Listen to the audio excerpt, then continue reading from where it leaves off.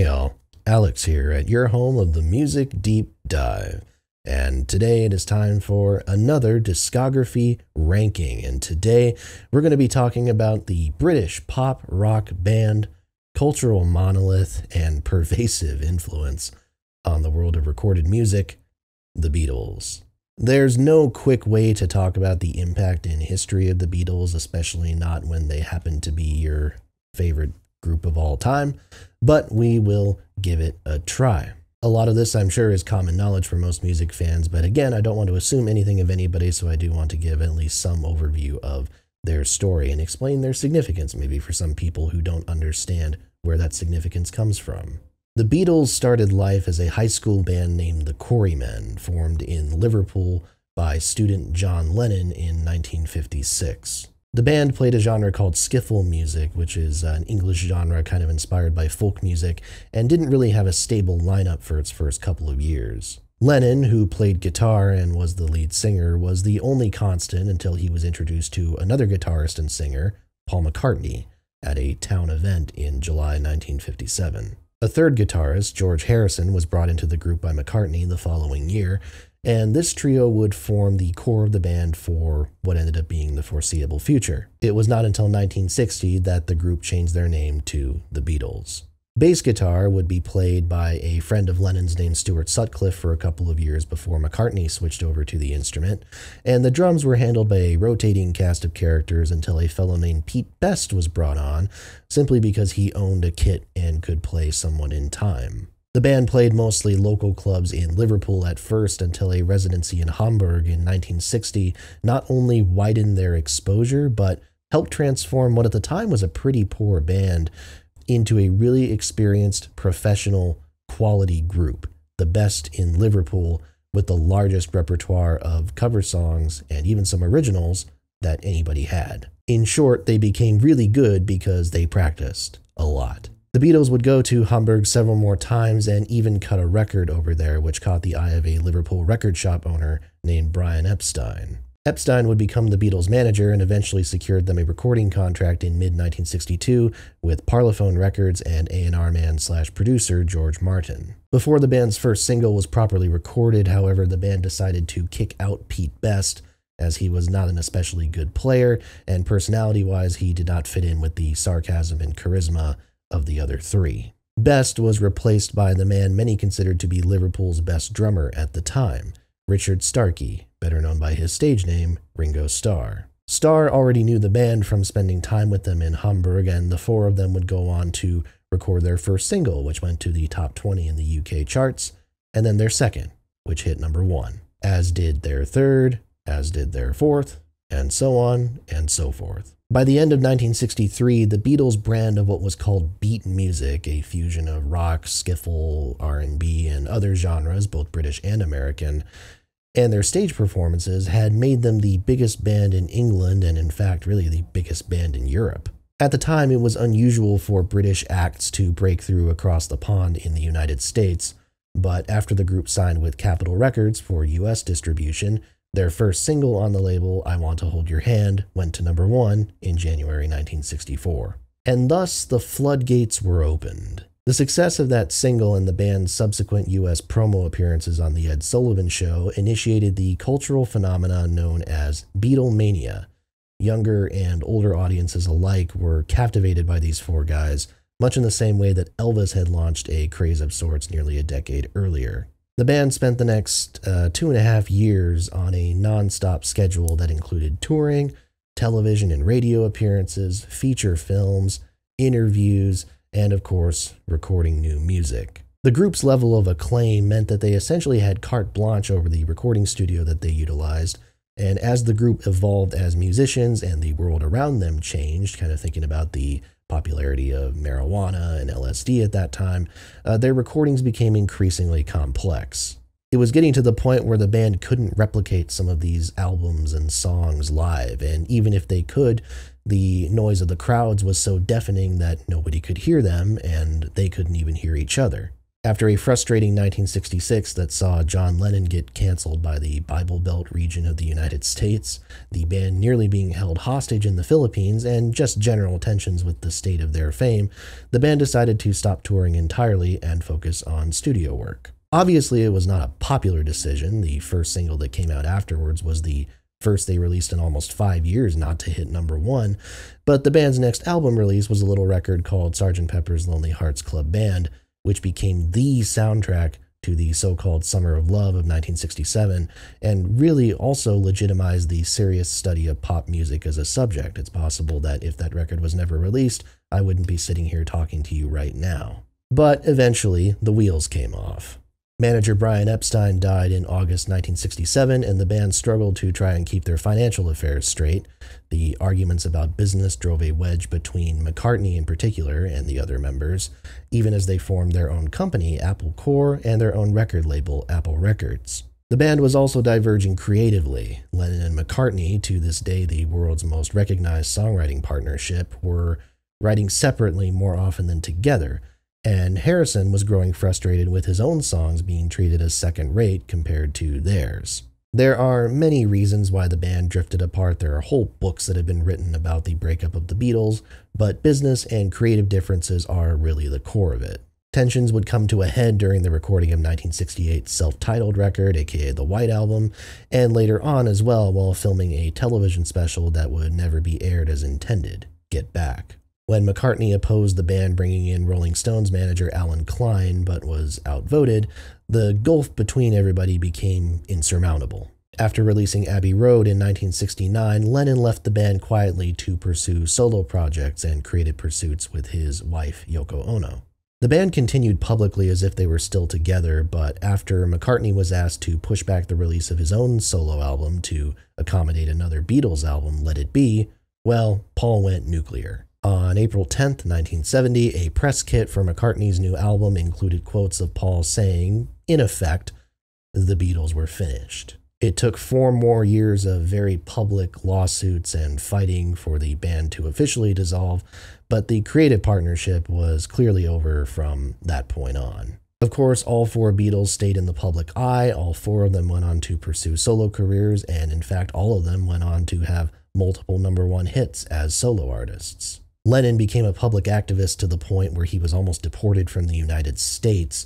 After taking a step back from music to raise a family, his return to the music business in 1980 was cut short by an assassin's bullet outside his New York apartment at only 40 years old.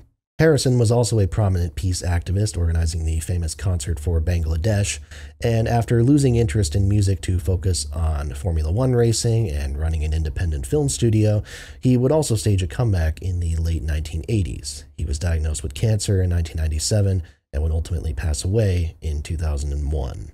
Starr pursued joint careers in music and film, but both petered out by the late 70s, which led him into a cycle of alcoholism and drug abuse that continued for over a decade.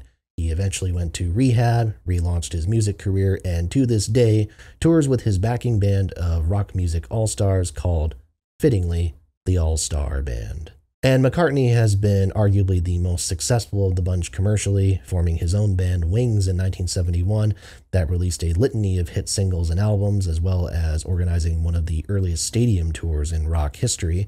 To name just a few other things, McCartney has released solo albums, cover albums, classical pieces, experimental music, electronic music, an anonymous easy listening record, and much, much more, and you can still find him performing live to this day. This is all only scratching the surface, of course, but just let me say, just to kind of conclude this intro, it is unheard of for a musical act as removed from the present day as the Beatles are to be this relevant. In just the last 3 years, the band has released a successful documentary directed by Peter Jackson, released a new single built off of archival Lennon and Harrison recordings that went to #1 in the UK and top 10 in the US, and as of this video, apparently have 4 biopics being produced simultaneously about each of the members. Again, it's just the only words you can think of are unheard of. It's a level of stature that very few musicians have ever come close to approaching. Michael Jackson and Taylor Swift, two of the closest examples we've really seen since that time. But speaking of time, let's not waste any more of it with the preamble. You know who they are. Let's talk about the music. So the Beatles have 12 standard studio albums using the Canon UK list of records. We're not ranking the US albums here. But as is the case with most Beatles rankings, there will be 13 albums actually included in this ranking. This is because Magical Mystery Tour was released as an EP in the UK, but as an LP in the United States containing some of the band's most recent singles. The reason why Magical Mystery Tour is considered canon is because, one, the US release did actually come out a little bit earlier, and the band themselves have treated it as canon. It's the US version that has been used for CD re-releases. It's the US version that's on streaming, and again, every sort of thing in between. So almost everybody treats this as a canon studio LP. I'm not going to treat it any differently than that. And with that, let's get on to my number 13. Number 13, I have 1969's Yellow Submarine. This is most people's bottom, in large part because this is 50% a Beatles record and 50% an orchestral soundtrack from the animated film. Now, I'm not going to necessarily go entirely justice for Yellow Submarine in this review, but I do want to talk about the film score because most people, when they review the album, hardly mention it. I think in large part because they don't know how to talk about it, because they don't have experience talking about film soundtracks, which is perfectly fine. And not to paint myself as an expert either. But I really like the film score here. It's not necessarily top shelf stuff. I think there are certain arrangements here. I'm thinking of especially the kind of fanfare at the very end, Yellow Submarine and Pepperland. I think that seemed a little bit rushed, a little bit kind of organized to meet a deadline perhaps, but there's some creative ideas going around here as far as kind of how they are interpolating Beatles related ideas into the soundtrack. I think of Sea of Time, I think is really cool, with the very kind of Eastern influenced instrumentation that with its usage of drones feels like a direct quote from Within You Without You. There's definitely an influence of, like, you get a Baroque influence or like a classical period influence. There's a little bit of Bach, maybe more so Mozart, but there's also a bit of a contemporary classical influence on some of these tracks, which I think helps make the middle part, where it's supposed to be more unsettling, more evocative, I think, in that way. I want to say George Martin was a big devotee of Nino Rota, if memory serves. And I think from my limited knowledge of Nino Rota's scores, I think you can hear that a little bit here. I really like Sea of Holes, Sea of Monsters, Pepperland Laid Waste. I think those are, again, I think just really interesting little bits of uneasiness that work well in that kind of fragmented way that film scores do, right? So there's merit to it, for sure. But I also understand that when someone wants to pick up a Beatles record, they want to hear Beatles music. So that piece of it is a little less relevant. And frankly, side one is kind of a mess as far as the organization of it. I mean, you have 2 songs on there that were originally released on previous records. And the 4 new songs are all, none of them were recorded intentionally for the film. Which that in and of itself doesn't really matter, but it does mean there's not a whole lot of cohesion. It does kind of feel like these are 4 very different sessions, 4 very different periods almost. I really like the George songs, Only a Northern Song and It's All Too Much. It's All Too Much, especially, I think, you definitely hear the Magical Mystery Tour era in there. That long kind of drawn out outro to the song gives me some I Am the Walrus vibes. Altogether Now is one of the most trivial things they ever did. Not a huge fan of it, but I do like it enough. And Hey Bulldog, which is the closest thing to a proper throwaway song that they ever did, actually ends up being possibly my favorite thing on here because of McCartney's bass groove and because of just the enthusiasm here. They don't give a shit. They know that they're kind of throwing it out, just trying to put something out there, but it works for how unique and how fun it is. So it does not work as a cohesive record, this one, but I don't want to disrespect it either. It's solid. There's a lot of individual songs that you can take away from it. And again, put some respect on the name of the film score inside too. It's solid stuff. It can't be anything but my bottom, but Yellow Submarine, I think a tad bit underrated if any Beatles album could possibly be. Number 12, I have 1964's Beatles for Sale. Now, I said at the outset that the Beatles are my favorite band of all time. They are what got me into music and talking about music and writing about it and everything else. They fascinate me to this day. So when I tell you that I think Beatles for Sale is a phenomenal record and probably one of the best albums of 1964, just understand that this is the level of appreciation and acclaim that I have for their music and that I think their music deserves. Even if you can argue that Beatles for Sale is one of the closest things that you'll find to a Beatles album that sounds uninspired, I actually think there's a lot of ingenuity here. And I think the ingenuity for Beatles for Sale comes in the fact that this is their most clearly country-influenced record. It's not present on every song by any means, but I think of I'm a Loser, which, you know, there's a little bit of potentially Dylan in there as well for sure. But I definitely, there's a bit of a country twang to the guitars and what Lennon's trying to do. Certainly you hear it on the Carl Perkins covers. I Don't Want to Spoil the Party, I hear it. Babies in Black, maybe a little bit. You know, it does feel like it may be a more intense or dramatic version of an Everly Brothers song or something.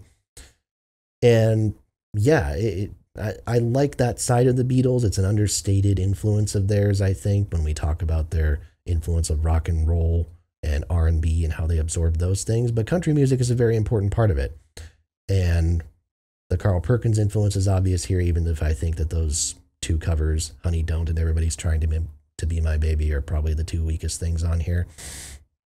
But yeah, there's one of my favorite parts of Beatles for Sale is the vocals that all four of them, I guess, to an extent, but especially I think the Lennon and McCartney harmonies on here are phenomenal. Certainly Babies in Black is a great example. I think McCartney's high harmony there is remarkable, so powerful, so well done. But I think of 8 Days a Week, Every Little Thing, I Don't Want to Spoil the Party. There's some subtly really difficult things that they are doing in the harmony stack as far as like how they're kind of interrelating with each other. There's parts where like Paul will jump over John and then John will jump over Paul, and just kind of tweaking and playing with the timbres a little bit, but their vocals can also sound so similar that it's hardly noticeable if you're not really listening for it. And of course, Words of Love, the harmonies on that cover are phenomenal. No Reply is a fantastic opener. All Follow the Sun is an all-time McCartney ballad, which is remarkable when you think of how young he was when he originally wrote it. It's not entirely a barn burner. You do have a couple of songs that I think are among the weaker things that they ever did, but it's still really strong. I still would not argue that any other British band or American band or anybody was putting out work that was this consistently strong. And I've listened to a lot of British invasion groups from 1964 to get a sense of what they were doing. I genuinely do not think anyone else was on this level at that point. So in terms of everything else, it's obviously much closer to the bottom than it is to the top for me. And I don't think that will ever change. But Beatles for Sale at number 12, it's really strong and it only gets better. Number 11, I have 1963's With the Beatles. With the Beatles is also, I think, a little bit unfairly maligned.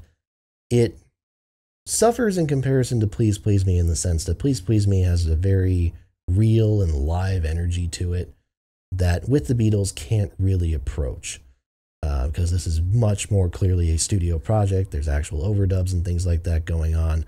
But the trade-off here is that because it's more polished, and also, frankly, because you don't have John Lennon suffering from a cold for most of it, you get a record that I think has pluses to it and positives to it that Please Please Me doesn't really.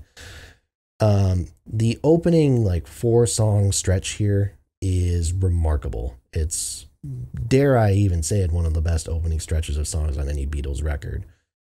I think It Won't Be Long is an explosive intro, one of their best early songs.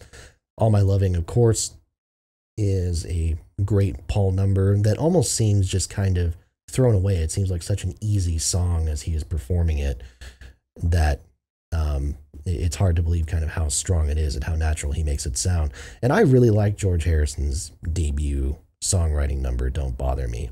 It's very, again, kind of acerbic and very standoffish, which is a trait that maybe isn't as prominent in Harrison's writing as people think it is, but it's definitely there, and it was certainly there in his personality, so it works in that sense. I really love some of the covers on here. I like all of them, but I really love especially the cover of Please Mr. Postman by the Marvelettes, You Really Got a Hold on Me by the Miracles, and then Money, That's What I Want by Barrett Strong. I think all of those have a real strong energy to it. Please Mr. Postman, I love the backing vocals on that one and the just real energy. I mean, they sell it on that one. And then the Lennon and Harrison kind of going back and forth on You Really Got a Hold on Me, I think is terrific. Really, the only tracks that I'm not as crazy about would be Little Child, which a lot of people say Little Child is the worst Lennon-McCartney song on any Beatles record. I would be probably inclined to agree with that. And then, I don't know, maybe Devil in Her Heart. I really like Not a Second Time, the penultimate track on there. I think that's a very unique kind of melody and chord progression idea. And yeah, I think even if you think that With the Beatles suffers in comparison to Please Please Me, in that it's not meant to be a reflection of their live performances, I think this is stronger than people give it credit for. And so I come away with this one, I come away from this one with a lot of the same conclusions that I do with Beatles for Sale, which is I think we are inclined to slag those two records off because it feels improper somehow to say that every single Beatles album is great. And so we want to find faults with something, and these are, along with Yellow Submarine, are kind of the easy targets for it. And I don't know, I think we just kind of have to reevaluate that a little bit. I think there's actually a lot of strength in here. Vocals are fantastic. The instrumental performances, Ringo's drumming on these tracks is phenomenal. I'm going to be probably the millionth person to say this, which probably means it isn't true, but Ringo Starr, underrated drummer, certainly. And yeah, that's all there is to say with the Beatles. My number 11, great stuff. Number 10, I have the debut, 1963's Please Please Me.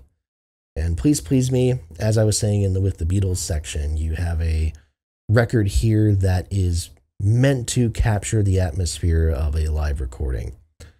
And it only partially succeeds, and I say that in part because the middle part of the record is very clearly studio-created singles, Love Me Do, Please Please Me, and their respective B-sides. But I think really what it comes down to is, like, there's hardly anything in terms of, like, studio trickery, if you want to use the cliche, any sort of, like, studio tweaking that's going on. They add some echo to songs, and that's kind of about it. And because of that, you certainly feel the energy of a live performance, even if it doesn't necessarily sound quite as ragged as you would expect a live performance to. And having this as a document is important because there's hardly any Beatles live performance documentation from before this record, from the days when they were performing in the Cavern Club inside of Liverpool. I'm not super crazy about the song selection here, relatively speaking. I think from a song-to-song standpoint, I would honestly prefer With the Beatles, but I think the energy that they provide to songs like Chains and Boys, which I might not necessarily have as much time for, I think really works. Again, I think the cover that they do of Boys, having Ringo sing that and then not reversing the gender roles, I think is... calling it a stroke of genius is very, I think, exaggerated, but it's clever and it's subversive in a way. And I just like that they decided not to change it. A track that I think is really underrated here is A Taste of Honey. I think McCartney's vocal on that is really lovely. And then the tracks that I think everybody knows are great are phenomenal. I Saw Her Standing There. is a really energetic opening bit. I love Lennon's vocal on Anna Go to Him. Some days I might even love it a bit more than his vocal on Twist and Shout. But you cannot deny Twist and Shout at all, of course. Would I say it's better than the Isley Brothers version? I don't know that I would. I think they're quality versions of the songs in very different ways. And I think they each have their own sort of respective appeal. But it's a phenomenal closer, and credit to the track before it, There's a Place, too. I think one of the most underrated early Lennon and McCartney songs. And then, of course, you talk about the singles. Please Please Me, I think, is their best song pre-She Loves You, if I were to say, if I were to try to pick one. And yeah, I just think it's a really, really well-written pop song, especially when you compare it to Love Me Do, which I think is very simplistic and not the most clever thing they've ever done. Yeah, it's a really great, really energetic record. I think all the band members also get a chance to shine here as well. And I think, people hold this up in the pantheon of all-time greatest rock debut records, and I would not argue against that. I would not personally put it in my top 5 or top 10 probably, especially knowing, power of hindsight, but especially knowing what came afterwards. But again, you think about, I have to keep saying this, you go back to the time, and you go back to what other rock and pop music was coming out in 1963. Hell, what other Mersey beat music was coming out in 1963? And there just isn't anything that has the amount of character or energy or creativity that Please Please Me does. So I leave you with that. Please Please Me is a fantastic album, and it can only get so high on the list because it is still relatively unpolished. But man, a lot of fun. And like I said, just a really remarkable release for the time. Please Please Me, number 10. Number 9, I have 1970's Let It Be. Okay, Let It Be is a can of worms to talk about, and has been a can of worms since it came out originally. Everybody feels some type of way about the editorial decisions, I think, that were made on here. This, of course, was the record that spawned from their attempt at making a television special back in early 1969, what ended up being called the Get Back sessions at the time. The result of those sessions, which of course didn't turn into anything directly, was this mixture of studio jamming with the performances that they recorded on the rooftop of their recording studio in January of '69, their famous rooftop concert that ended up being their last performance. And the goal was to try to assemble that material somehow in some sort of cogent way, especially when the director of the special, Michael Lindsay Hogg, decided to make a feature film out of it. And there are so many different, versions of the track listing and things like that, and, picking different recordings, different versions of each song, that it's just, it's all a mess. And what we come out the other side with, I don't think makes anybody happy, at least not entirely, especially when you take into account that Phil Spector was brought in. Spector puts in orchestral overdubs for 3 of the songs on here, and on top of that, they decide to bring back a song that was recorded 2 years prior, Across the Universe, and completely mess with the formatting of that song. I love Across the Universe. It's one of my favorite Beatles songs, but I'm not going to pretend like it belongs on this record really at all. It sounds extremely out of place. But the thing is, if you can get past the editorial decision-making and the sequencing, and I do think this is the worst sequenced Beatles record without much question, the overall quality of these songs, I think, is remarkable. And I really love how the focus here, after the band had spent several years of being these kind of studio magicians, as it were, the focus to go with a more raw sound, a more natural sound. These aren't, they're not necessarily like pulling it back all the way for a lot of these songs, but it does sound properly like a four-piece band for a lot of this record, especially the rooftop songs. And the rooftop songs, I think, for the most part, work extremely well. I love Dig a Pony. I think I've Got a Feeling is an absolute highlight, one of McCartney's best vocals ever on that. They bring back One After 909, this song that they wrote for the first time back in the late 50s, I believe. And, you know, it's not much of a song at its core, but the energy that they add here, especially with having Billy Preston as the fifth keyboard player on there, just, again, it's infectious. And it's even more infectious when you actually watch the performance. And this record, I think, has been helped in a lot of ways by the Peter Jackson Get Back documentary.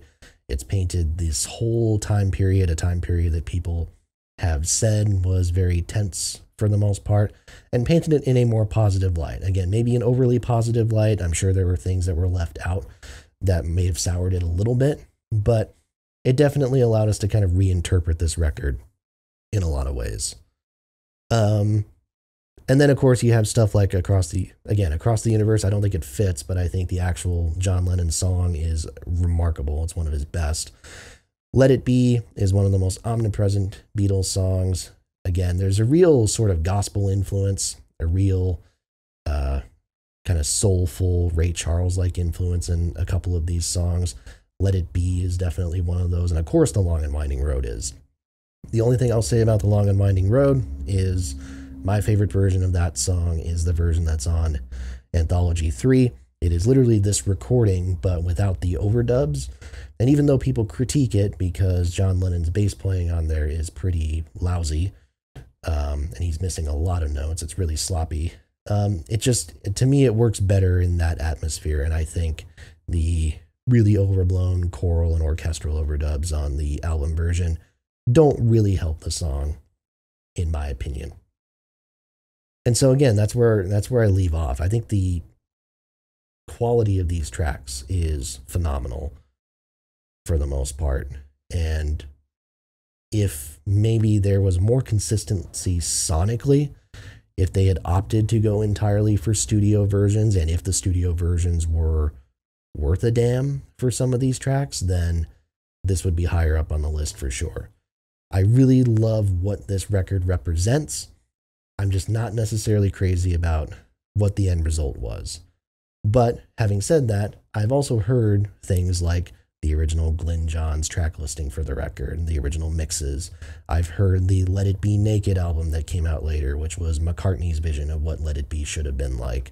I've heard both of those things. I don't think both of those hold up to the final product at all. So maybe this is the best we could have gotten. It probably is. And if it's the best we could have gotten, perfectly fine. And that's all I got. It's my number 9. Number 8, I have 1965's Help. A record that I always tend to underrate a little bit in terms of Help comes right before the sequence of albums in the Beatles catalog that people have sort of anointed as the chosen few, if you will. Rubber Soul coming after this, people believe that that record is a major leap over what came before it in terms of sophistication, songwriting, production, the whole 9 yards. And I'm not going to try to push back against that really, but I will say I think by taking that frame of thought, people are underrating Help in the process. The first side of Help is phenomenal. To me, it's straight banger after straight banger. You have the title track, which is one of Lennon's best songs ever. Very evocative in a personal way. It cuts deeper than I think maybe you would realize. Again, if you're not listening to it and you're enjoying it as a pop song, you can have a grand old time. But if you cut open kind of what the lyrics mean and what he's talking about, you realize, hey, he's actually penetrating pretty deep. And, you know, it does kind of feel like he's opening himself up and being vulnerable. And in that process, turning into the John Lennon of future records, future solo records, who really couldn't hide anything from anybody and who was vulnerable to a fault, perhaps. But yeah, Lennon's great on that one. And of course, the Dylan pastiche, You've Got to Hide Your Love Away, is terrific. Paul, I love The Night Before. One of my picks for the most underrated early McCartney song. I think that's fantastic. And then Another Girl on that same side, which is another one of my picks for underrated McCartney track. It's trivial for sure, but I just think the melody is fantastic. I love the harmony stack there. I think Harrison's contribution, I Need You, is really, really great there. And Ticket to Ride, closing that first side, is a phenomenal bit of pop songwriting. Really sophisticated drum beat, just like how they pace themselves, how they structure the song, how the verse and chorus kind of relate to each other. And again, just the pure energy in the vocals. It's a remarkable bit of mid-1960s pop music. So side one is immaculate, and side two is great. It suffers a bit because I really like the cover of Act Naturally here, and I think Ringo Starr does a good job. Is it Buck Owens? No. Ringo's voice is still pretty pitchy here. Clearly the weakest of the four Beatles from a singing standpoint, but it's entertaining. Tell Me What You See I like, but I've never considered it one of my favorites on the album. And you get to the two acoustic numbers, I've Just Seen a Face and Yesterday, both by McCartney, both absolute classic tracks. Do I love that they're back-to-back in the sequencing? Maybe. If we're being nitpicky, I would say maybe split them up a little bit, but that's fine. And then they make the decision to put Dizzy Miss Lizzy on here. And Dizzy Miss Lizzy was initially recorded for an American album. It's believed that it was purposely recorded for one of the Capitol records in the United States. And they decide to throw it on here basically because they needed another song and they didn't really have anything else. And because of that, Dizzy Miss Lizzy, which is fundamentally not a bad cover, sounds incredibly out of place with everything else. And it especially sounds out of place coming after Yesterday.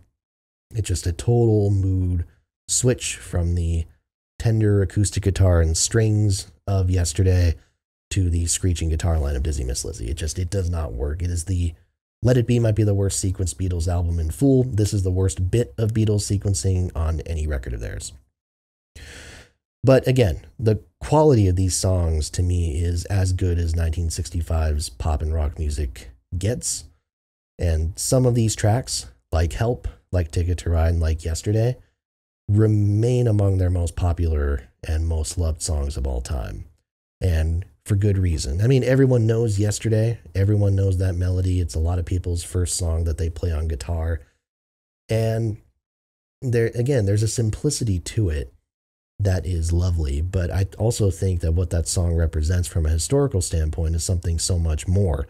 Because again, you think about what they were doing in 65, and this was not typical of your pop or rock musician to write a song with a string quartet backing them. It's just really unique stuff. Really, again, groundbreaking, boundary pushing, to keep throwing out cliches. And it's entertaining. It's fantastic front to back. And I love it. And it's painful that Help is only number 8 on this list. Number 7, I have 1964's A Hard Day's Night. I feel like a lot of people have A Hard Day's Night and Help back to back in their Beatles album rankings, and it's kind of interchangeable as far as which one puts above the other. And I think that's because their strengths are very similar. The strengths of both of these records are their first side. A Hard Day's Night side 1 is phenomenal. Again, you start with the hit single, the title track, also John Lennon penned. And again, it's brilliant. It's maybe the highlight of the record. And it's not necessarily it's not as revealing as Help is. A Hard Day's Night is very much their attempt at writing a damn good pop rock song. But what a damn good pop rock song it is, right? Even the tracks on side 1 that are more trivial, like I Should Have Known Better, I'm Happy Just to Dance With You, Tell Me Why, I think they're all just really engaging. This whole record is just one big barn burner, I think. It's really fun, really fast-paced. and just incredibly accessible as well. If I'm going to point anybody to one early Beatles record, it would be this one, without really much competition. And then again, side one has tracks like If I Fell, which is a lovely bit of two-part harmony, perhaps my favorite bit of Lennon and McCartney harmony singing. Just really, again, how McCartney's melody mixtures with John's like lower harmony is so well done. And it's a hard lower harmony to sing. Trust me, I've tried it. And then And I Love Her, which is one of the best McCartney songs I think ever. It's just, again, tender, very different atmosphere for a Beatles song of this era, as far as the percussion sounds, the focus on acoustic instrumentation and things like that. It feels like a break in between all of these other fast-paced songs, but the sequencing works. It doesn't feel out of place either. It just feels like a natural pause. And it's remarkable. And then you end with Can't Buy Me Love, which is it may not have necessarily been intended as a song to be written for a jazz artist in that sense, but it fits so perfectly in that vein that, of course, it's become one of the band's most covered songs because of its crossover into the jazz realm. I mean, fucking Ella Fitzgerald covered this thing within weeks of the album's release. It's remarkable. It's a fantastic song. And side two is really, really great. I still don't enjoy it quite as much, but at least compared to Help, which I think is the big difference, there's no clear weak point here. When I Get Home is probably my least favorite song, because it's a little bit discordant, I suppose, in the choruses. But again, maybe that's what makes it unique. I don't know. But, Anytime at All, really, really good song. I'll Cry Instead. I love the kind of energy of that track. You Can't Do That. Both of those songs are very similar. So, if you like one, you will probably like the other. But I appreciate that they separated them on the sequencing a little bit so it doesn't feel too repetitive. Things We Said Today is a great McCartney ballad, and then I'll Be Back is a really nice bit of kind of wrapping up the album. And I think because of that bit of, this being a much better sequenced album than Help is, and because I think side two overall is probably stronger than side two of Help, that's what gives this one the edge to me by at least that little bit. But Hard Day's Night is phenomenal. I will keep saying these same adjectives over and over again. But I think, again, you see it taking those first two albums and the sounds of those albums and building on them and just polishing them. And I don't think they ever sounded in this era more polished and more at the top of their game. I mean, this is Beatlemania at its peak, encapsulated into a single record. That is what A Hard Day's Night is. And in that sense, there's a lot of value to it. It's really fun. It's one of the easiest records for me to just pick up and play it basically anytime. And it gets my number 7 spot. Number 6 is probably the closest thing to a controversial placing that I have in this ranking. I don't intend most of these discography rankings to be controversial in any sense, but, in this case, I just felt like this was appropriate for it. At number 6, I have 1965's Rubber Soul. Now, Rubber Soul is a phenomenal record. It takes what Help does and expands on it, throws a bunch of new ideas and new influences into there, and basically creates the melting pot from which albums like Revolver and Sgt. Pepper's will later be spawned from.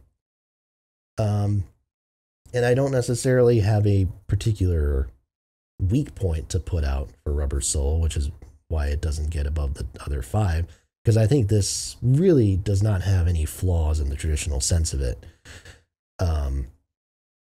Maybe what keeps this a little bit lower and keeps it from approaching my top 4, top 5, or what have you, is just because I don't think this is quite as much of a leap from a songwriting standpoint from Help as it's maybe made out to be. I think you hear them expanding on ideas, but I don't necessarily view this as a radical shift. I think the most radical parts are some of the ideas that they are throwing in as far as beefing up the instrumentals, adding the sitar to Norwegian Wood.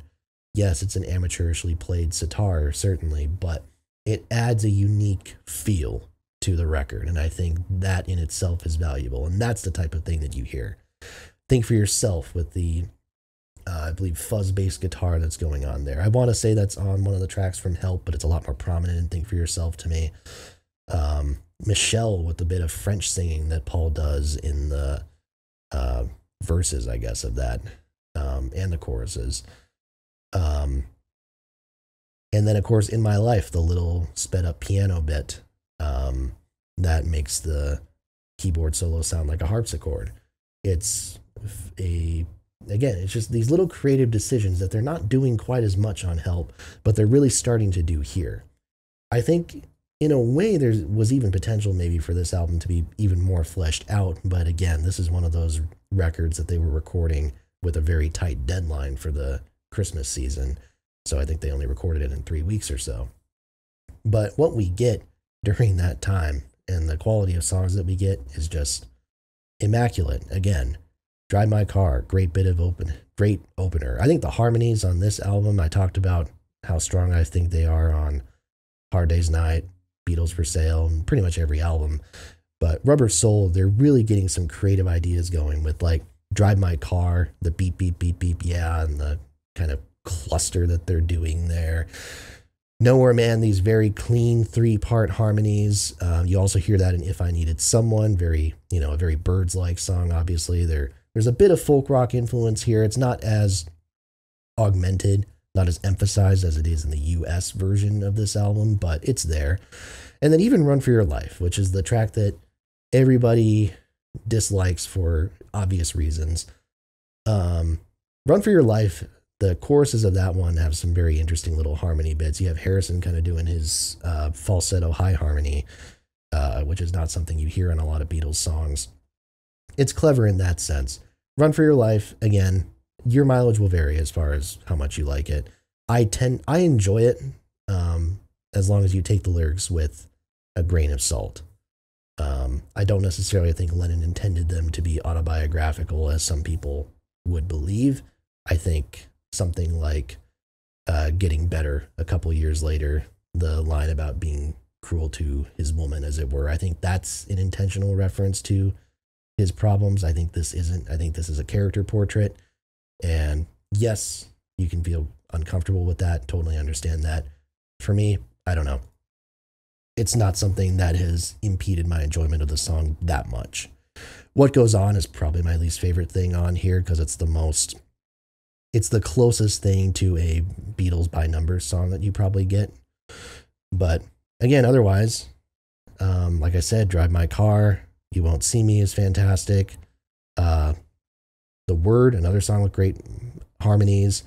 Lennon is the star of the show here, I think. Norwegian Wood, Nowhere Man, Girl is phenomenal.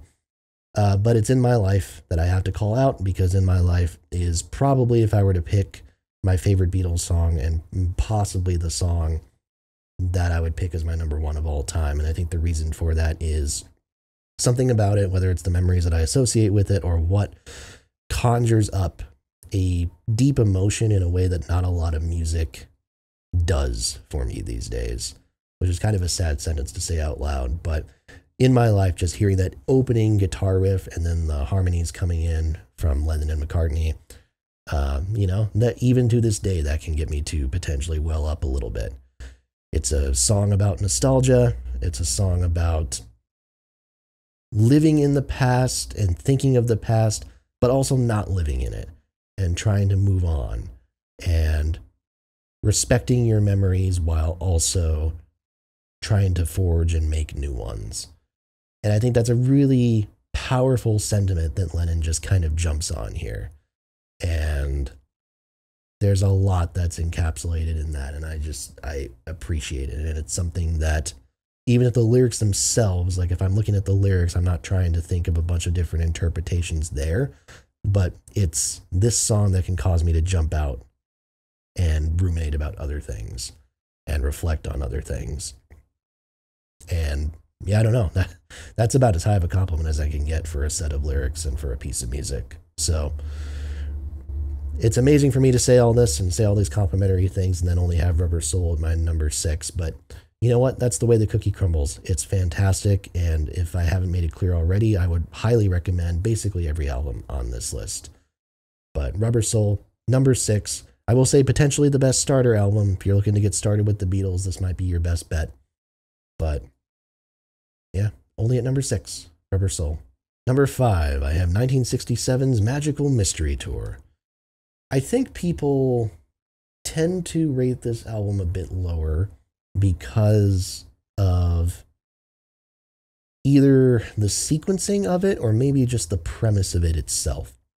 I think people feel weird about rating an album in the top 5 of any sort of Beatles ranking that, you know, is perhaps dubiously considered a proper studio album. I understand that perspective to an extent, I suppose, but I also don't think we can deny the quality of songs on here. And I think people don't necessarily, you know, they can't deny the quality of songs on here. So even if they say, well, on principle, I am not putting Magical Mystery Tour in the top 5, but I can only have it at like number 6 or number 7. I can't put it any lower because the songs are too damn good. My perspective is the songs are fucking great. The sequencing to me is not really much of a problem. I actually think it works with how the American track listing has it. So, no, I'm going to rate it as far as the merit of the tracks over here. And there's no doubt that this is one of the most stacked Beatles albums out there.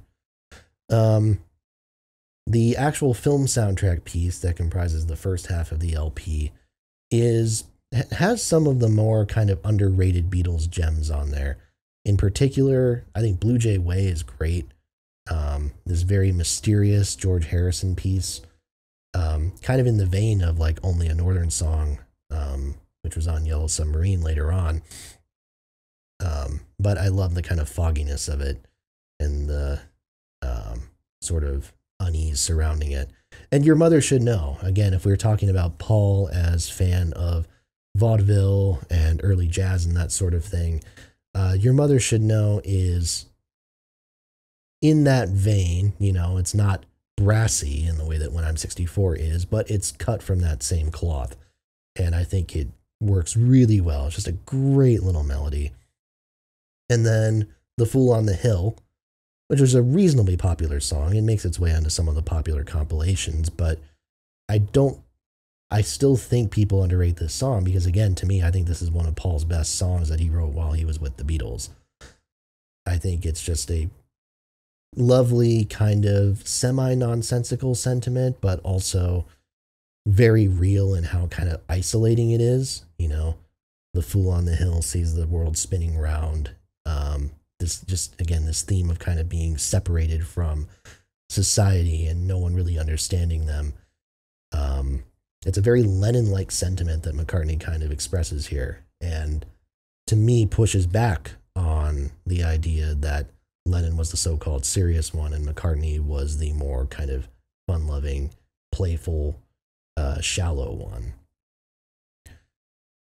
But yeah, and then, you know, you obviously have to reckon with the singles that are on here. The singles from 1967 for the Beatles, it's 3 of the strongest individual singles that they ever released. I have a full video with Tom Williams from Williams Schmilliams that talks about all of the different Beatles singles, so more in-depth thoughts there. But, I mean, an album that has I Am the Walrus, Hello Goodbye, Strawberry Fields Forever, and Penny Lane on it as back-to-back-to-back-to-back tracks is, I mean, that is stacked almost no matter what else you have on it. 4 of the best Beatles songs from that era and perhaps of any era. You know, Hello Goodbye, probably the weakest of them, but I think it's still a really fun song. I Am the Walrus, Strawberry Fields, 2 of Lennon's best ever as far as getting very abstract and very psychedelic. It's a very strange period of Lennon's career here, but I think, you know, that abstraction and how it informs his later music where he becomes a little bit more grounded again is really interesting. And I really like that. And then Penny Lane, which is an extremely well composed, well orchestrated, brilliant pop song, absolutely at the level of what, something like the Beach Boys was doing at that point. Fantastic. Really, again, side two, I think maybe the only slightly weaker point is Baby You're a Rich Man, which I really, really like. I don't necessarily love it.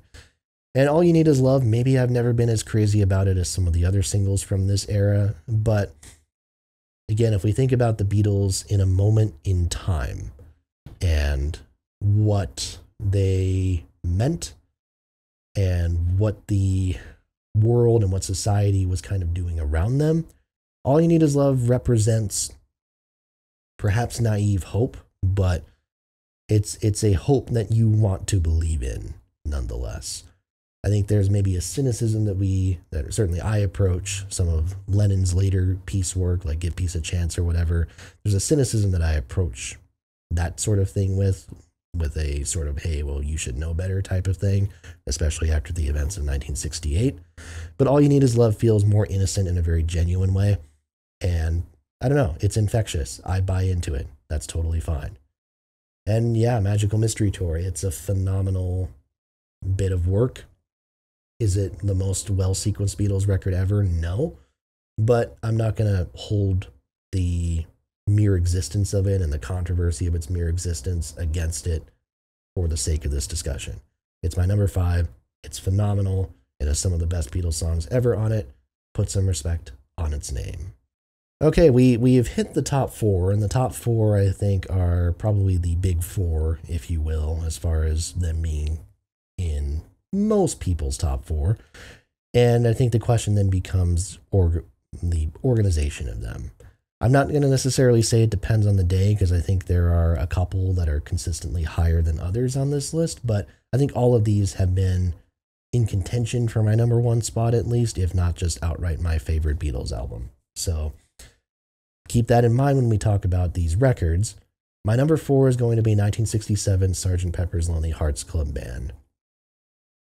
Again, as I was saying, I don't know that this is necessarily ever outright my number 1, but I think this has definitely been in contention for it, especially when the Giles Martin remix came out in 2017, kind of helped me listen to the album with new ears for the first time in a very long time. Sgt. Pepper's is a very difficult, complicated record to talk about because there's a lot of expectations and a lot of history that comes with it and its acclaim. I will say it's very interesting to read about how, Sgt. Pepper sort of immediately jumped into kind of the forefront of the public knowledge when it came out, in terms of like how seriously people were taking it. People enjoyed other Beatles albums. People respected other Beatles albums.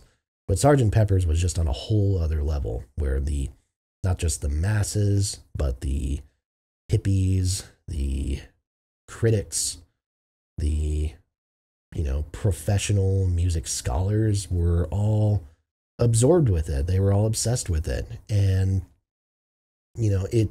it speaks to, again, when we talk about contextualizing the Beatles in their time, how vastly different they were from whatever else was going on. Psychedelic music was coming out in 1967, and you have groups like the 13th Floor Elevators that are absolutely in existence at this point. But to take these ideas and mix it with all of these, again, these various different influences. I mean, something like Within You, Without You, still, again, no other group is doing something like Within You, Without You in 1967. They just aren't. And so even if you can argue that something like, I don't know, Being for the Benefit of Mr. Kite, that maybe there are other groups that are approaching that type of sound in psychedelia, no one is doing Within You, Without You. No one's doing When I'm 64. It's such a diverse bit of material that is going into it. And when you kind of take a step back from contextualizing in its time and recognizing how different Sgt. Pepper's is from its contemporaries, it actually kind of stands out even amidst the Beatles catalog as kind of an odd duck. It doesn't really sound like Revolver at all. and it sure as hell doesn't sound like the White Album. And even Magical Mystery Tour, I would argue, is already exploring kind of different areas of psychedelia and rock music, and, you know, just going for a sound that feels a little bit more grounded and real than what Sgt. Pepper is. Sgt. Pepper, you know, the whole fake band concept that they are doing, it feels like they buy into it. It kind of doesn't feel like a record that is made by real players on some level. But real players they were, and the creativity here, of course, is off the charts. This album rocks when it wants to. Certainly the opening track, I think, is a great example of that. Good Morning, Good Morning is really heavy. Ringo coming through with the double bass drums on that one is fantastic. And of course, this album does ballads extremely well. Whether it's Fixing a Hole, kind of sort of a ballad. She's Leaving Home, of course, is a beautiful bit of true Baroque pop in every sense of the word. And then again, these kind of more off-kilter tracks like Getting Better and Lovely Rita that are just drenched in this British sarcasm that is just absolutely phenomenal. It also features probably the best Lennon-McCartney written vehicle for Ringo to shine, with a little help from my friends. It's, you know, I mean, it is probably the definitive Ringo Starr song in a lot of ways, not just because it represents what his career turned into as a solo artist. I don't necessarily mean that in a derogatory way, by the way, but also it works for what his skill set was at the time. It sets him up for success. And I still love it, and to this day it's a contender for my favorite song on the record, although recently Within You Without You is probably up there, just because I think that is an entrancing song. To me, it's the best thing that Harrison ever did when it comes to incorporating Indian or Eastern inspired music in his songs. And I haven't even talked about tracks like Fixing a Hole, which I think is a brilliant McCartney melody and brilliant McCartney vocal that is super underrated. And of course, the closing track, A Day in the Life, which everyone has expressed a lot of adoration for as far as how much creativity it offers. Again, I think that when I compare A Day in the Life to other Beatles songs that I would put near the top of the list, Strawberry Fields Forever comes to mind. That's the first one that I popped up in my head. I have never thought that A Day in the Life is a more creative song than Strawberry Fields Forever. I just think that A Day in the Life is augmented and boosted by its being the closing track on this record. I think if A Day in the Life had been released as a single, I think it would have done well, and Strawberry Fields was put in its place, I think it would be Strawberry Fields that most music listeners would be talking about as the greatest Beatles song of all time. No disrespect against A Day in the Life, and I think if people think it's the best of all time, they're welcome to it. Personally, for me, I don't know if it's ever really been a contender for me, but that is not to take away from the fact that there's the multiple different sections, the very kind of surrealistic lyrics, and the cacophony of sounds that it plays around with. Not me trying to take away from any of that. It's a remarkable piece of music and a remarkable piece of art.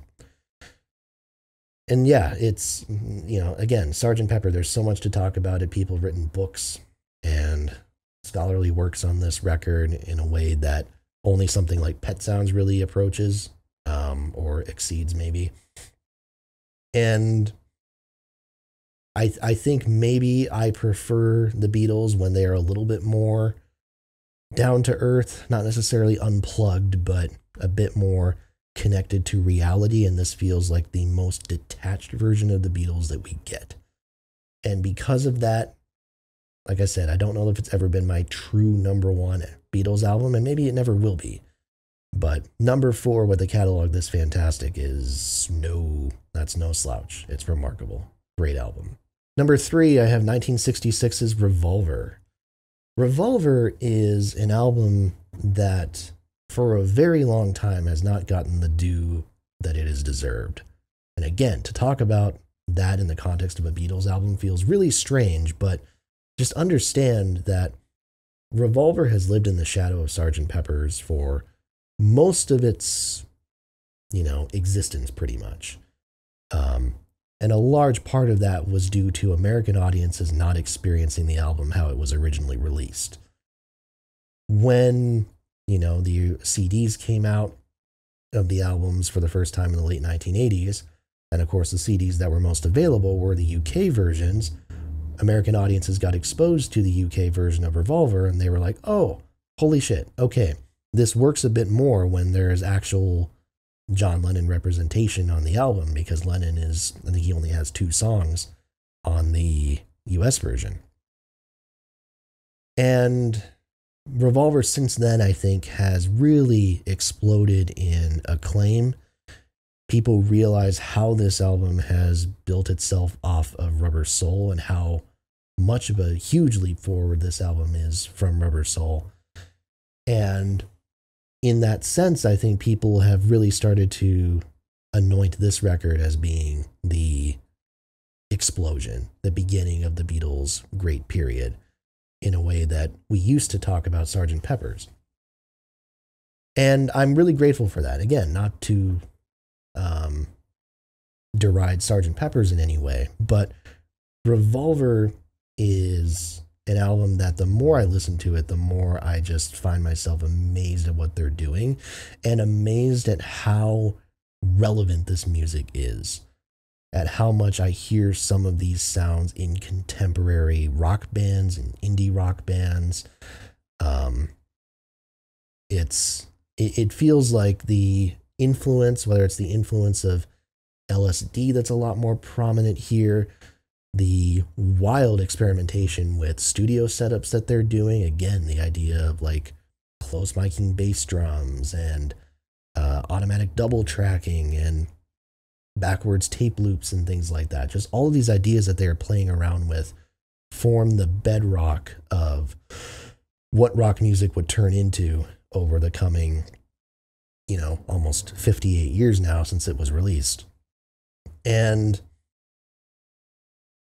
that's not something that necessarily you recognize immediately when you listen to it. I think for me, it took quite a while to understand just how much of a leap forward it is, but it deserves its place in history. It deserves the anointed place that it's received. Song quality, again, for the most part, is absolutely immaculate and flawless. Harrison at this point is really becoming a major figure in the songwriting. He had 2 songs on Help and 2 songs on Rubber Soul as well, but he gets 3 here, and those 3 songs are Taxman, which is a phenomenal piece of guitar playing, Love You Too, his first real headfirst foray into the Hindustani classical style, and then I Want to Tell You, which is this, not everybody's favorite song from this record, but I think is so unique in how just kind of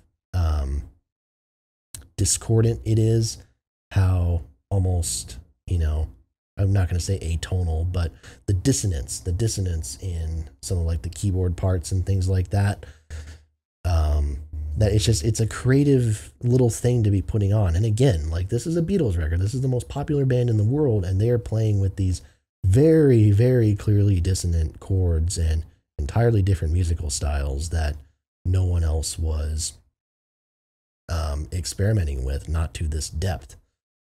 I talked about Lennon. Lennon's songs here are, for the most part, just absolute masterclasses in psychedelic songwriting. I'm Only Sleeping and Tomorrow Never Knows both make heavy usage of tape loops and backwards guitars and things like that. Tomorrow Never Knows is just, it's such an ingenious bit of production and sound design. Again, this is the part where I talk about, like, I think production transcends into actual sound design here. I think it's a fantastic bit of work. And the drum part that Ringo performs here is energetic and spectacular and just totally drives the song. It probably would have worked on some level without it, but I think Ringo's drumming is the key to making it this masterpiece that it is, and again, potentially the highlight of the record. And then she said, and Ann Your Bird can sing some of the best bits of guitar playing on the record. And some of these, again, just very eccentric and abstract lyrical ideas that Lennon is playing around with at this period. It's really interesting. And then McCartney. And McCartney, to me, is possibly the heart and soul of this record. If Lennon was the sort of bedrock of Rubber Soul, contributing a lot of that record's best songs, to me, McCartney does the same for Revolver. They are a lot of the most tuneful songs on the record. You know, a lot of people underrate McCartney's ability to experiment in his compositions, but admittedly, that's not necessarily what his focus is here. But even then, Eleanor Rigby, one of my all-time favorite Beatles songs, it's a step beyond what he was doing with Yesterday. Now it's just a piece of music that is entirely strings with Beatles vocals. No Beatle plays an instrument on here. And the lyrics are, again, very dark for a guy who has historically been painted as very upbeat and very trivial. Now, these are very dark and saddening lyrics. And, you know, when I think of like the sentiments of In My Life, talking about memories and things like that, and remembering those who are gone, McCartney and Eleanor Rigby is talking about those who are not remembered, and those people who are anonymous, faceless, that we never know, that we never get to know, who live and die without making, not without making an impact on the world, but maybe without having a loved one to know them, to remember them, and to cherish that memory. And it feels like kind of two, like a light and dark side of the same coin. Not to read into that too much, because I don't think that connection actually exists, but it's interesting to think about it in those terms and to kind of audiate it as I'm talking here. And then, of course, Here, There, and Everywhere, inspired by Pet Sounds, beautiful bit of harmony singing, very don't talk, put your head on my shoulder like. For No One, again, kind of more cutting lyrics than you would expect from McCartney. Very tragic and dark track.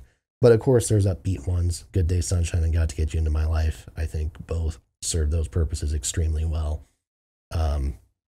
It's just, again, there's a lot here that feels more directly connected to contemporary music than a lot of the kind of other rock music coming out in this era from any other artist. And for my money anyways, more so than what was coming out in Sgt. Pepper's.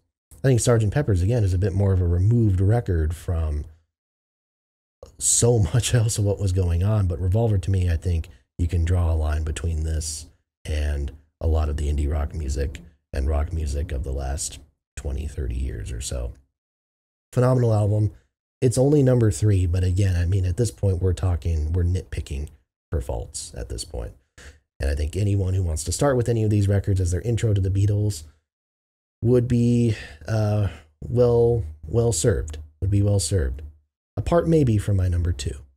And my number 2 is the self-titled record from 1968, most commonly known as the White Album. In my heart, this might be my number 1. And the reason I say that is because the White Album was maybe the first Beatles record that I fell in love with. I think I talked about this in a different video that I did very early on in the channel. But the first Beatles albums I ever heard were the Red and Blue compilations, and originally released in '73. And the first, I think, proper studio album that I listened to or at least fell in love with was this one. And the White Album is, again, it's a complicated record to talk about because there's a lot going on here. There is a lot in terms of musical ideas. Again, and it's not just musical ideas that are being edited or condensed or reformatted to fit a consistent sound. No, this is just, hey, here are 4 musicians who at this point are not necessarily getting along super well, who are writing a lot of things independently. And because of it, it sounds like, in a way, 4 different solo records on some level that are all kind of coming together. In reality, of course, the White Album is very Lennon and McCartney dominated. Harrison writes 4 songs on here, Ringo writes 1. And to talk about those songs, Ringo's song is not one of the highlights for me. It's very simplistic. Again, a lot of his songs, certainly of this era, were very kind of, 2-3 chord things. But I do like the fiddle sound, the drums on that track, which are played by McCartney, I believe, which was a relatively recent revelation, are really solid. Yeah, again, it's merely a really good song, but it's probably my second or third least favorite on a record that has 30 songs on it. The Harrison tracks, man, George came to play on this one after continually writing some of the better songs on some of their previous albums, and in the case of Sgt. Pepper's, my favorite song on that album right now. He comes out with While My Guitar Gently Weeps, Piggies, Long, Long, Long, and Savoy Truffle. Piggies is trivial, but it's sardonic, and it's that quality of George that a lot of people like, and in that sense, I really appreciate it. Savoy Truffle is also pretty trivial, but I love the brass on that. That absolutely hits hard, and especially the 2018 remix, I think, really causes the brass to shoot through the mix. But While My Guitar Gently Weeps is another contender for my favorite Beatles song, and some days I might even prefer it over In My Life. It's just perfect, immaculate songwriting, and it's immaculate ensemble playing, too. Remember, this is a 4-piece ensemble, 5 because Eric Clapton's involved playing the lead guitar, and they all complement each other in these interesting ways, like the guitars and the bass don't really overshadow each other. When the guitar comes in for the solo and becomes the clear feature, everything else plays around it, but is still doing interesting things fundamentally. It's just so well done. The vocals are fantastic, in particular the bass line. I love the bass line on While My Guitar Gently Weeps. And then Long, Long, Long, which comes after Helter Skelter, the extreme, proto-heavy metal song, if you want to consider it that. That is the most intense thing on this record, also one of the best songs on the record. And Long, Long, Long cuts everything down to the quietest of sounds. And it's so intimate and so lovely, but so impassioned. Again, the bridge section and then that haunting vocal and the outro of it. It's just, it's really, really, really phenomenal and expressive arranging and producing. It's a phenomenal song. I love it. And I love it extra because of the connection to Elliott Smith, one of my favorite artists. Not to get into that right now. But yeah, George comes through with flying colors on here, and I think it's especially this record where he rejects the notion that Lennon and McCartney are the clear 2 best songwriters at this point. But again, Lennon and McCartney are, no slouches here either. Lennon at this point is definitely becoming a bit more disinterested with the whole Beatles thing, but you can't necessarily tell that on these records. His songs are more stripped back and more raw than what he was doing on Sgt. Pepper's or Magical Mystery Tour, but there's still a lot of power behind them. I mean, you can't tell that he's just phoning it in on stuff like Your Blues, Sexy Sadie, Everybody's Got Something to Hide Except Me and My Monkey, and of course not on Dear Prudence, which might be my favorite Lennon song on here, or at least it's joint compared to Happiness is a Warm Gun. Dear Prudence, you get the more intimate side. Happiness is a Warm Gun is just this, sort of schizophrenic almost collection of songs that are merged together to create one super song from all these fragments. And again, surrealistic lyrics, but it rocks hard. The guitars are raw. The energy is there. And yeah, it's really, really, really well done. And then McCartney comes in. And I think, like Revolver, I might go so far as to say that McCartney's songs are my favorites here. I love Obla Di Obla Da. I don't care what anyone says. I think it's a phenomenally fun track.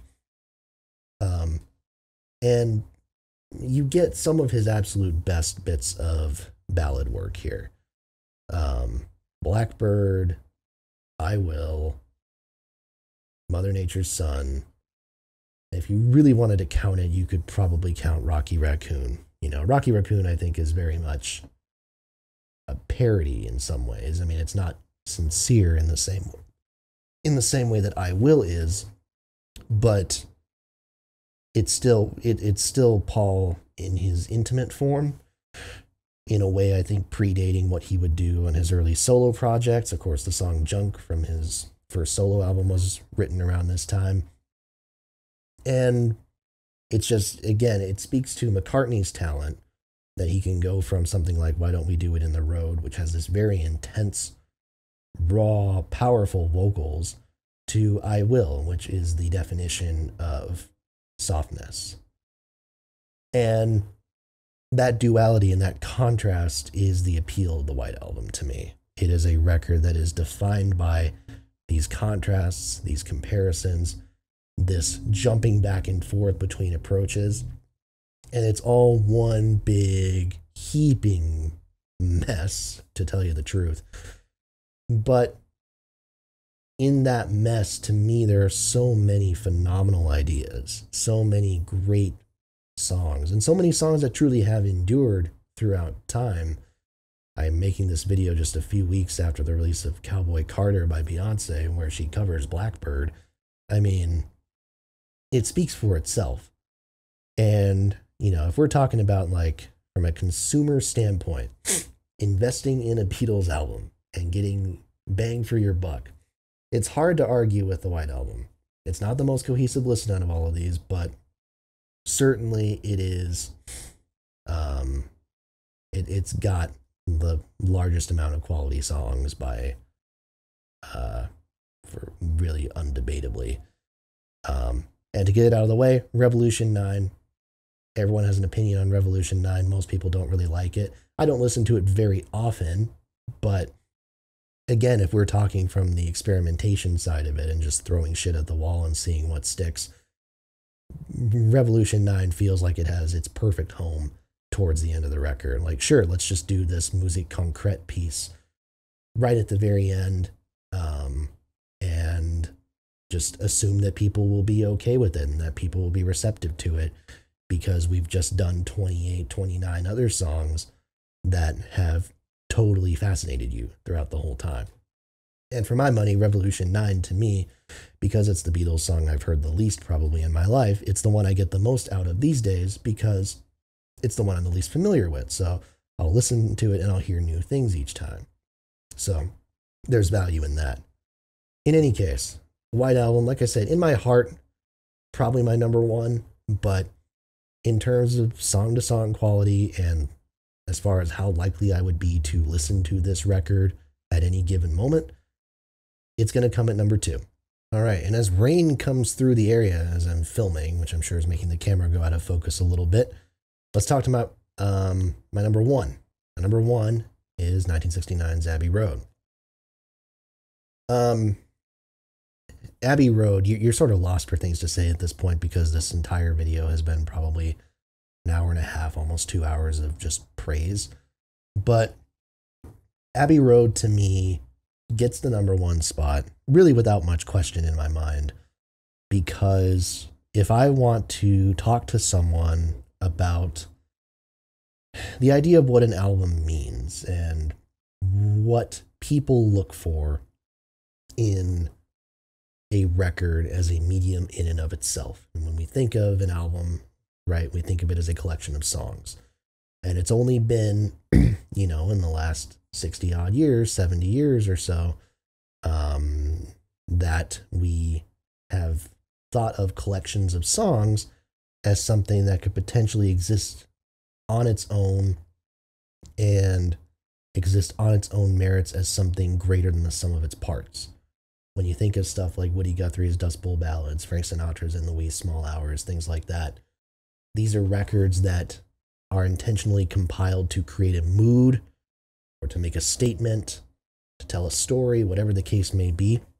And because of that, even though the songs are fantastic on their own, they rise to something more when they are packaged in this collection. And when I want to tell somebody what a great example of that is, to me, I pick Abbey Road. Abbey Road doesn't tell a story. Abbey Road isn't necessarily there to create a consistent mood. Certainly wasn't made with the idea that it was going to be the Beatles' last record, and that's a common misconception that a lot of people have. The band didn't know that it was not going to exist until, months after the album released, but John Lennon didn't leave the band until around the time that it was released. They were planning on recording other music shortly afterwards. And the point is, this was not a consciously final album. But you could fool me. And if we're talking just in the sense of album flow, how do songs lead from one to the other? How does each individual side open and close, if we're thinking about it as an actual vinyl record, side A and side B, right? To me, I don't think there's a better example of how to construct an album from a flow standpoint. I think each of the songs, to say it serves a purpose seems cliched, but I think each song leads really well tonally into what comes after it. Like, for instance, Abbey Road, the first side of Abbey Road, I almost feel as a piece of music that grows in intensity a little bit, gradually. It's gradual, and I think it comes in waves, because you start with Come Together, which is dark, but not especially intense, and that leads into the smoother Something. You get into Maxwell Silverhammer, which is more jaunty and upbeat, which turns into Oh Darling, which is more aggressive. Oh Darling has kind of an uncertain ending, and that allows you to kind of transition into the more breezy Octopus's Garden. And then that leads into I Want You, She's So Heavy, which is this very dark and very heavy piece that builds, and the outro builds and builds and builds and builds in intensity, and then it cuts off. And that's it. And there's silence, and that's what you end that first side with.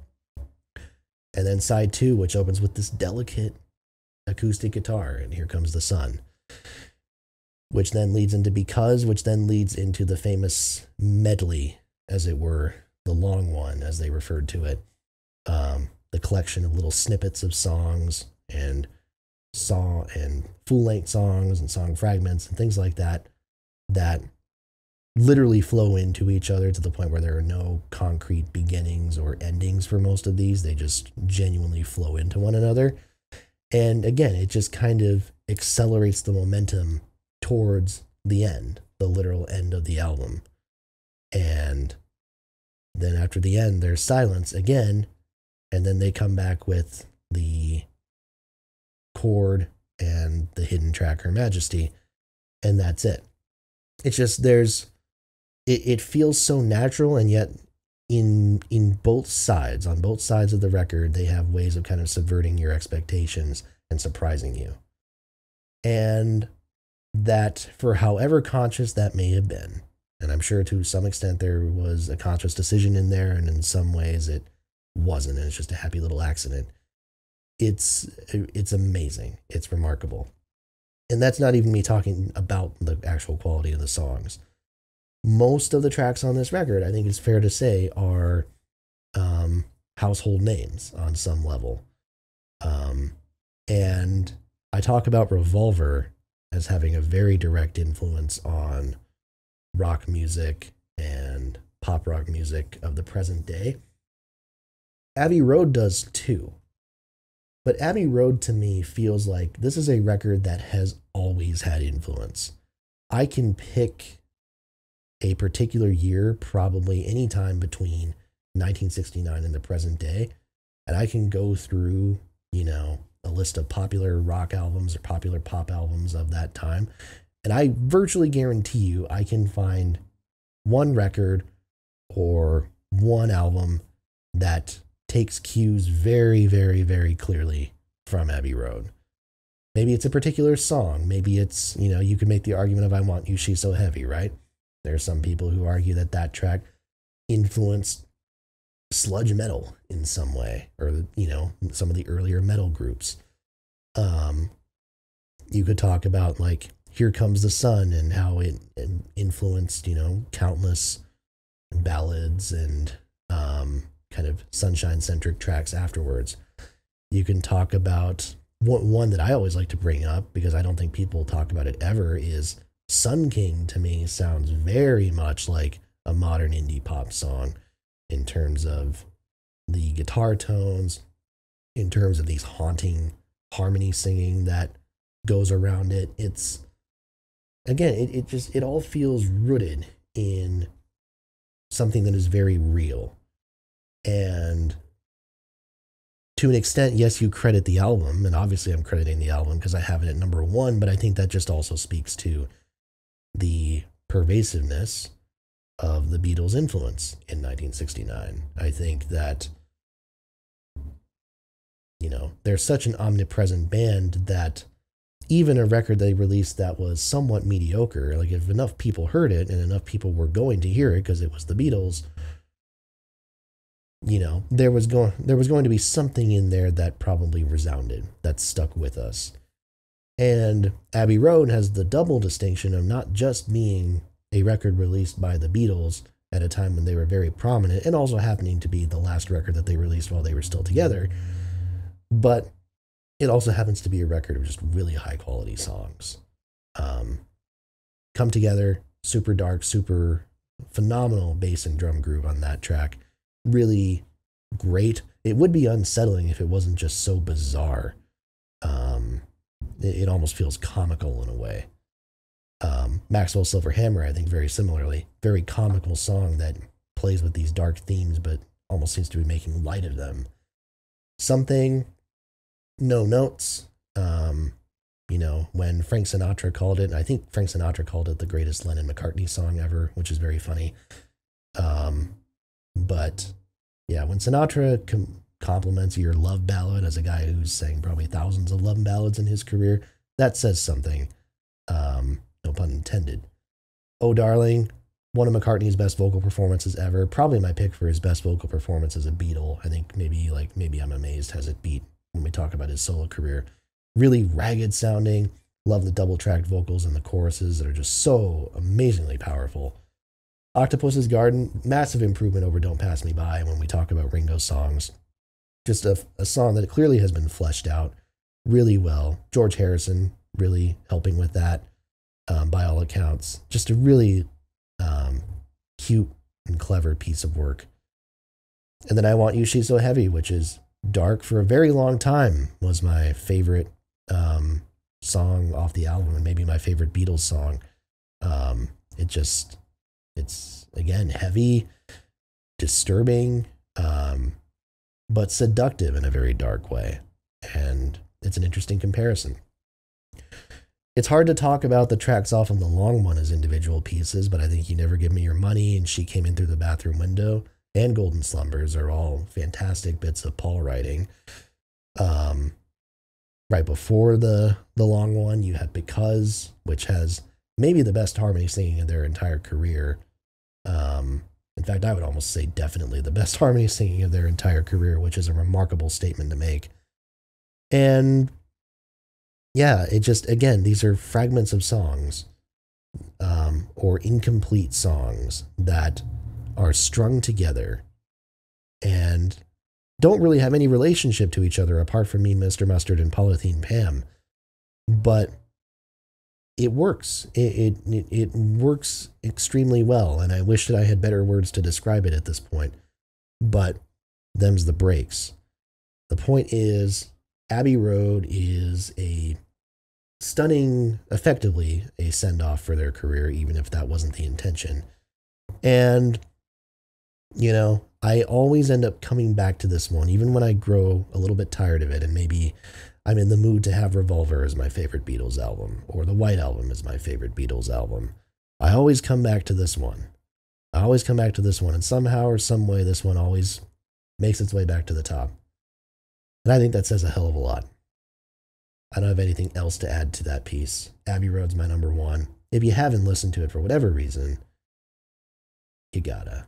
All right, that was a lot of content, a lot of talking, and a lot of opinions. But I'm very curious to see what your rankings of the Beatles albums are, if you made it this far. And if you have, God bless you. And I always enjoy talking about this band. I understand they are the most popular band in the world, and in theory, nothing new could be said about them. But I'm not one to let that stop me either.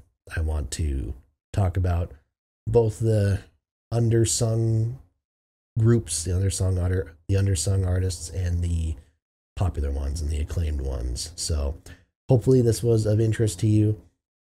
Let me know what your favorite Beatles albums are. Let me know what your favorite Beatles songs are. If you have a ranking, throw them in the comments below. Please make sure to like and subscribe as well, and kind of support the channel that way. Hit that bell for notifications so you know when new videos are coming, and then tell a friend as well. Word of mouth is the best kind of exposure that one can get. Would really help me get this channel continue to grow and continue to put out more discography rankings, reviews, and all that fun stuff. So until next time, I will see you right here at your home of the Music Deep Dive.